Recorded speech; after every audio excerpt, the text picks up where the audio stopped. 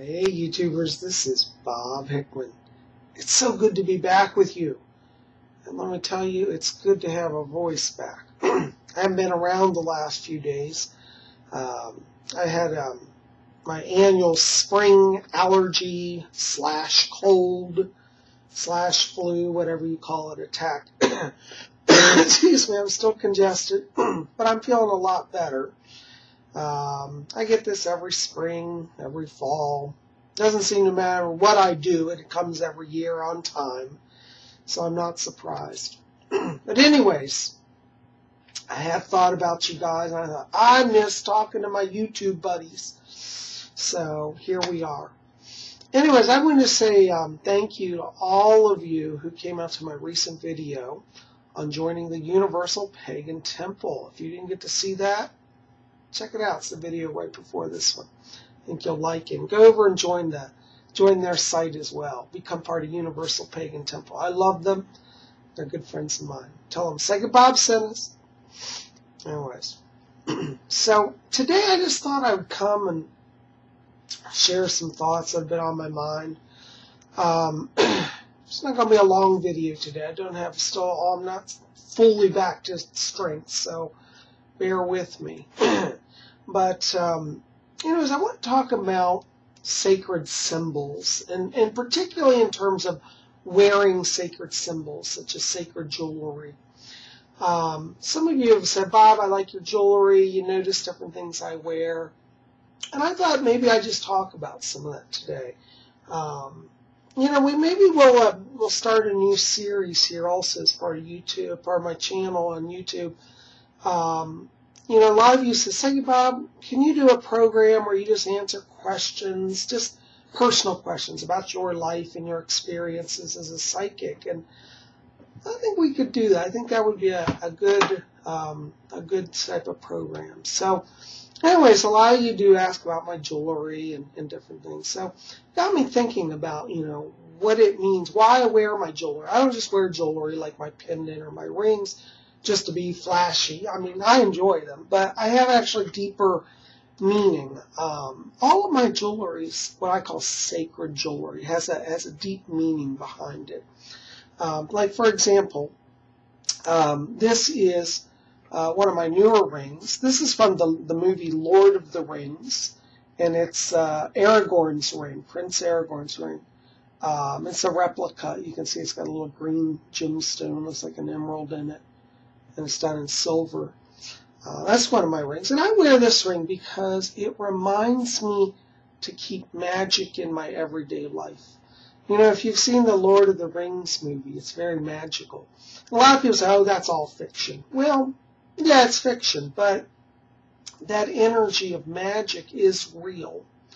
And those of you who have studied the arts of magic know that it's real. And there was a time on the earth when people were much more attuned to that. And I think those of us who are magic practitioners should, try to keep our minds remembering that we connect back to the ancient past.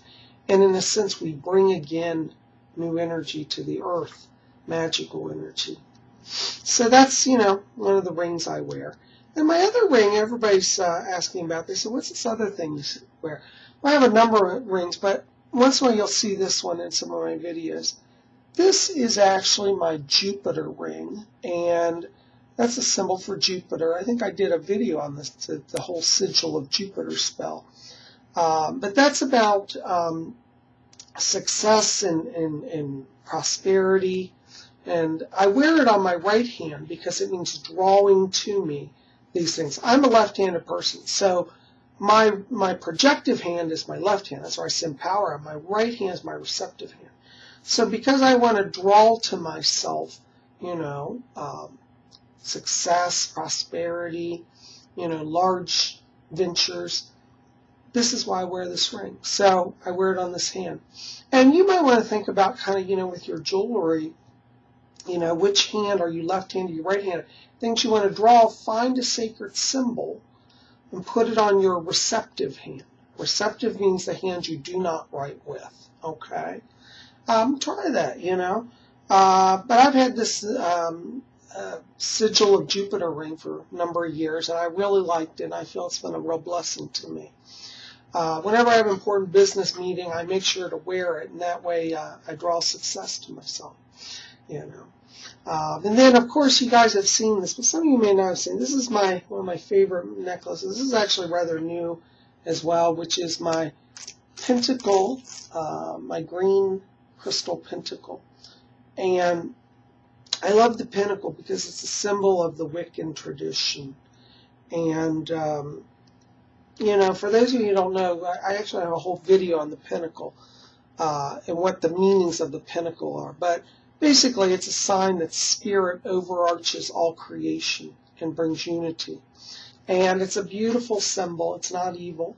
But I wear that every day for protection and blessing and to remind me of the matters that God is in charge. You see, our goddess, divinity, overarches all reality. And I think that's important, you know. I think that it's very important in our lives that we reflect on a higher power. And however you call that, you know, whether you call it God or Jesus or Buddha or Allah, you know, it doesn't really matter. But that reflecting on that higher power is so important. And that's why I think everybody should wear at least one sacred symbol. Like I wear a pentacle pretty much every day. And, you know, if I'm not wearing it in a pendant, I may have it on a ring. But try to find a symbol that speaks to you of your faith or of your God, your deity, your goddess, something that talks to you. And then wear it, you know. Because when you put on something every day, when you make the act of wearing sacred jewelry, you're making a conscious effort to say, you know what, I'm going to stop and reflect. When you put that jewelry on, you realize what you're wearing and you think about it. And it again draws your mind to the higher place. And I think that's so very important. You know, in our modern age, we all get so crazy out there distracted with all these things, worrying about paying the bills and getting to work on time and all that stuff, that we need to have something to remind us. You know, I many years ago was I was actually at a hotel visiting, and I saw that a lot of the staff were wearing the same gold cross, and it was some of the hotel maids and some of the desk people. And I said to the lady, I said, this beautiful little gold cross, you're a Christian. She said, yes. I said, I noticed a lot of you wearing this. Are you part of the same church or something? She says, oh, well, you know, we have like kind of a little Bible study group in our work and after hours. And she said, we all just wear this as a sign of our little study group. And I thought that was really neat, you know. So the Christians, many of them love to wear their crosses. I think that's a beautiful expression of their faith. And I thought, wow, you know. And it's for me, I can tell you, it's also wonderful when I go in public and I see somebody else wearing a pentacle. I say, wow, there's a fellow brother or sister in the craft, you know. That's a nice experience. Nowadays, you know, a lot of Wiccans are finding that they can actually wear their jewelry openly. You know, in the olden days, I don't know, maybe not so far ago, so far back, I should say. Pardon me, my voice is going here. But, you know, not that long ago is what I'm trying to say, is that a lot of people, particularly Wiccans and pagans, were afraid to let their jewelry be seen openly. A lot of them would tuck it inside their shirt. And that's still, I imagine, done in some places still. But I am seeing more and more people openly wearing pentacles. And I really like that. And I think we who are able to kind of be open and be voices for the craft, for the pagan movement, should wear the symbols. You know, I'm out publicly. Everybody knows who I am.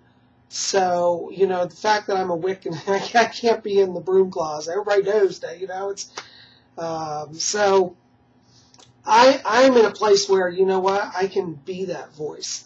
You may not be able to do that, but I would encourage you at least find a symbol and wear it. And if you can't wear it openly, wear it within yourself, but wear it because it will help you to kind of be stronger in that connection. I think it's important. In the spirit world, they communicate through symbols. Not everything is words and linear thinking like we have on earth. On earth, everything's logic, subject, verb, predicate, we have order, the structure of language. In the spirit world, many times information is transferred mind to mind instantly and in symbolic form. And so when we find a symbol, not only does it help us remember our faith or our spiritual truth, it also connects to our spirit much stronger as the spirit understands symbols. So if you want to kind of be more in touch with your spirit, also meditating on a sacred symbol would be wonderful. Now I'm talking about the pentacle because that's really the symbol that really speaks for me. You don't have to have the pentacle, but that is one of the major symbols in the pagan and Wiccan movements. So that's the one I use. Your sacred symbol might be an owl. Let's say you're a worshiper of the goddess Athena. Well, the owl is her symbol. So maybe you could wear an owl pendant, Or if you worship the goddess Hecate, you could wear a frog pendant, So it doesn't just have to be a pentacle, but it should be a symbol that is sacred to you. It doesn't have to be sacred to everybody else, but it should be something that when you see, say, wow, that really goes to my spirit. And if you do that, that awareness will empower not only your spirit, it will bless your body, your mind, and your spirit, and it will be a wonderful message to those who come in contact with you. Now you don't always have to tell everybody what your sacred symbol means, I recently had a fundamentalist preacher come up to me, and he was trying to start an argument with me about my pentacle. And he says, well, that's an interesting necklace you're wearing. He said, I was around in the 60s, and hippies used to wear pendants similar to that. And I said, yeah. And I could tell where he was going with this. And he said, are you Jewish? I said, no. Oh, I thought that's a Star of David. I said, no, it's a 5-point star. Star of David, 6-pointed star. Okay. He said, he said, well, what religion is that? And I thought, no, we're not getting into this. I said, well, this just represents God to me. And I left it at that. And he said, oh, you believe in God? Oh, very much so. So anyways, he couldn't figure it out because he thought it was a Jewish star. So he thought I was a Jewish person. We're going to preach about Jesus. And when I told him that it represents God and he couldn't place it, anyways, it worked out good. He didn't think it was a pentacle, I guess, or didn't recognize it as such. So, I was waiting for him to call me Satanist, but they didn't go there. He was going down the Jewish route. Anyways, the reason I bring that up, though, is that symbols are powerful. And see, my necklace stirred something in him and got him wanting to talk. And I just, realized that he was not yet in a place to really have that conversation. So I just said simply, it represents God to me. And you can say that to people. You don't have to tell them everything about your faith or tradition. If they're not really ready for that, or, they're just starting to fight. So you could choose a symbol, for example, like I said, if you wore Hecate's symbol, which is a frog, most people would just say it's a frog. But for you, you would know it represents the ancient mother goddess. So there's so much that, so many different ways that you can express your faith. But I do think it's important. I know that sometimes when, some of you have written to me and you've said, Bob, I, stayed up all night. I was, upset about something. Some of you have been saying you've been writing me, you stayed up all night crying. You didn't sleep and you just stared out the window at the night sky. When you have those moments of aloneness and terror and you're afraid, you can hold on to your sacred symbol in those times. And it can be a comfort to you in those dark moments, I sometimes think that if I were to suddenly fall over and start dying or gasping for breath, it would be a comfort to me to have my pinnacle to hold in my hand in those moments of crossing to the other side. And so that's another reason why you could wear it. It will help you in your time of need. It'll bring you comfort. It will help you keep a prayerful attitude. And it might just save you. Don't forget, magic can be imbued in sacred symbols. And so we want to honor those symbols. Anyways, guys, I just want to come here. That's been on my mind. I want to share that with you, just to see what you guys think. So, anyways, why don't you tell me in the box below, do you wear a sacred symbol? And if so, what is it? And if you don't, and you're thinking about it, share what you've been thinking about. And say, well, I've been thinking about getting this or that. I'd love to hear it, So let's have a discussion in the box below. I'd love to hear from you guys. I'm so glad you're here, and I hope you'll keep it in. We're going to have more videos coming soon. I'm going to take the rest of the day off and rest. So you're going to forgive me, guys. I'm not going to be around a lot to talk, but I am praying for all of you, sending light to you, blessings from the spirits, and I'm just glad that you're part of my channel. And if you've been watching, you think this is kind of neat, why don't you just subscribe? Doesn't cost anything, and you'll get all your updates, and you'll be part of our community here. We'd love you to be part of it. So I hope you'll think about joining. So anyways, thumbs up, like this, favorite it, share it with your friends, and tell me, what is your sacred symbol, and do you wear it? Have you thought about wearing it? Do you think you might want to be able to wear it? Tell me about that. Guys, I'm so glad you're here. Listen, keep it here at Spirit Channel.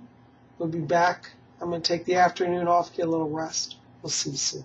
Blessings to you.